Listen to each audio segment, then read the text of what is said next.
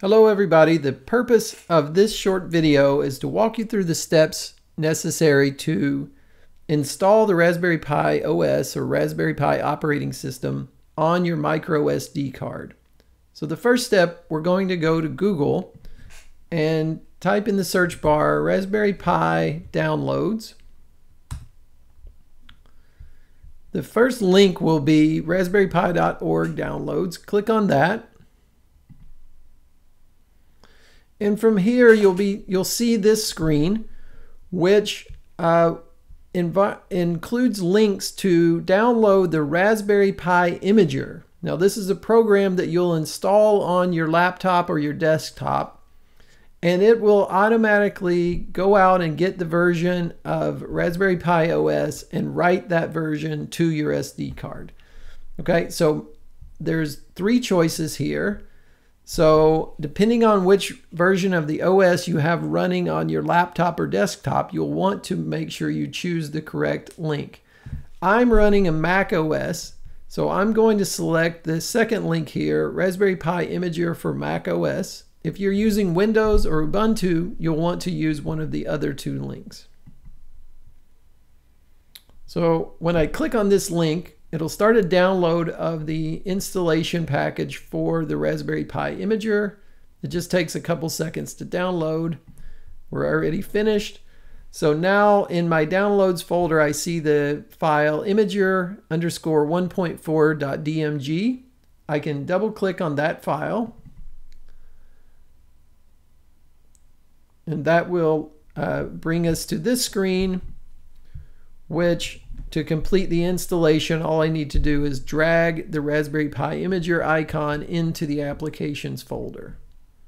Oops.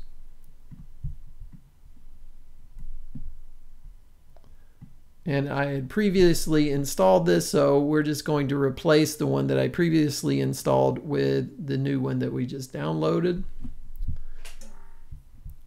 Okay, once that's complete, we can then launch the Raspberry Pi Imager. And the very first screen you'll see is a warning message basically saying that this app has been downloaded from the internet. Are you sure you really want to open it? Go ahead and click open.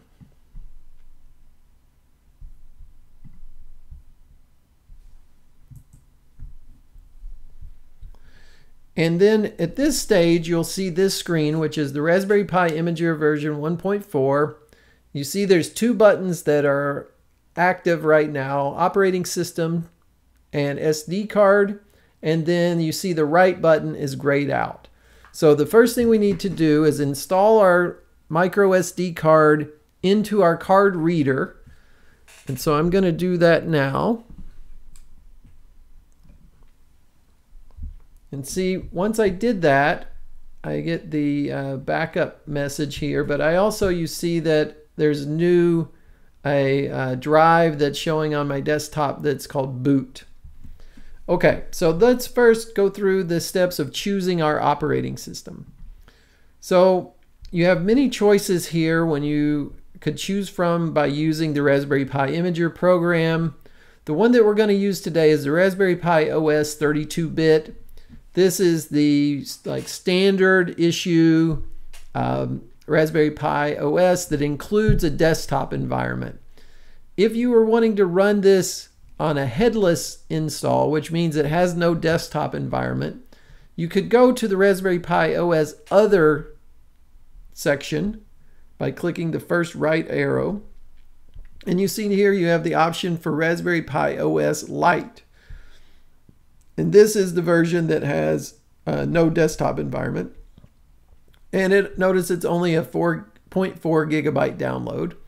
Or you could go with the bloated version, which has many recommended applications pre-installed. That's a 2.5 gigabyte download. We're going to forego both those options and go back to the basic standard issue Raspberry Pi OS. So when we click on that, the next step is to select our SD card. Now we just plugged in the SD card. So when we click here, we see we have mounted as volumes boot, and that's the volume that was just mounted when we inserted the SD card. Yours may say something different depending on what SD card you've plugged in.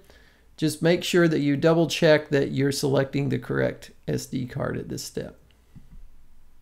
Okay, once those two selections have been made, now you notice that we have the right button is now active. We can click on that and it'll say, do you want to overwrite or erase what's already on your micro SD card? And we're going to say yes to that. And once you say that, the final step to get the writing started is you have to enter your root password to enable the modification to the SD card. So at this stage, we're starting to write the OS onto the SD card. It's going to take several minutes. So we'll pause the video here and come back when we're near the end of the writing process to wrap things up.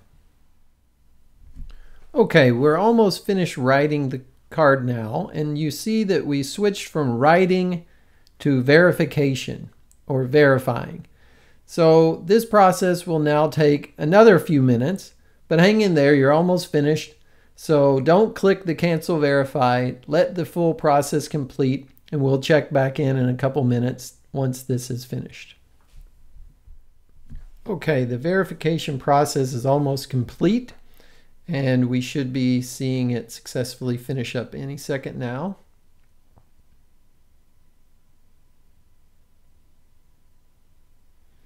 So when the process is complete, you should see this message. Write successful, Raspberry Pi OS has been written to, and then whatever the name of your SD card is. You can now remove your SD card from the reader, and then you can have the option to click continue.